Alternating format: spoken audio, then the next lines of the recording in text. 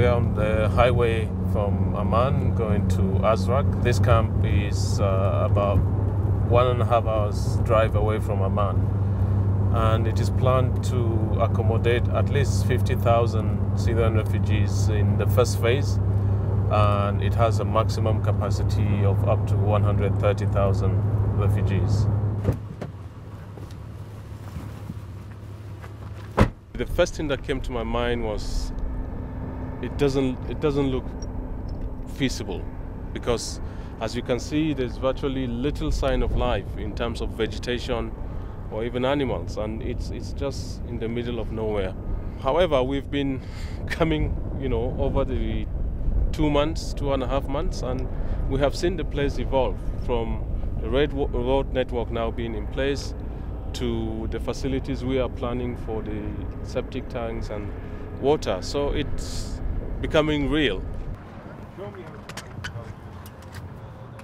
The site planners and all the people involved agreed that they will limit the number of settlement tents within an area to make it more homely.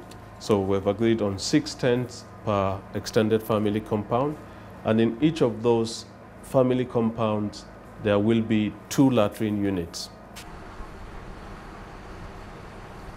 Last, we've got the septic tanks that have arrived from Amman, and the crane is lifting them off the truck now, and they will go into the latrine pit. Really, this is a moment we've been waiting for, and we are just, excited about it, and we're very hopeful that it fits well and it serves the purpose for which we have wanted it to.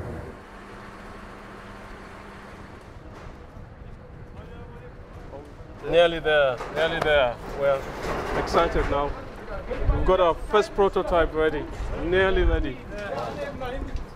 This is one of the highest points in the camp, and this is where our main storage tanks will be sited. And it will deliver water by gravity right down to village 3 and up to village 2.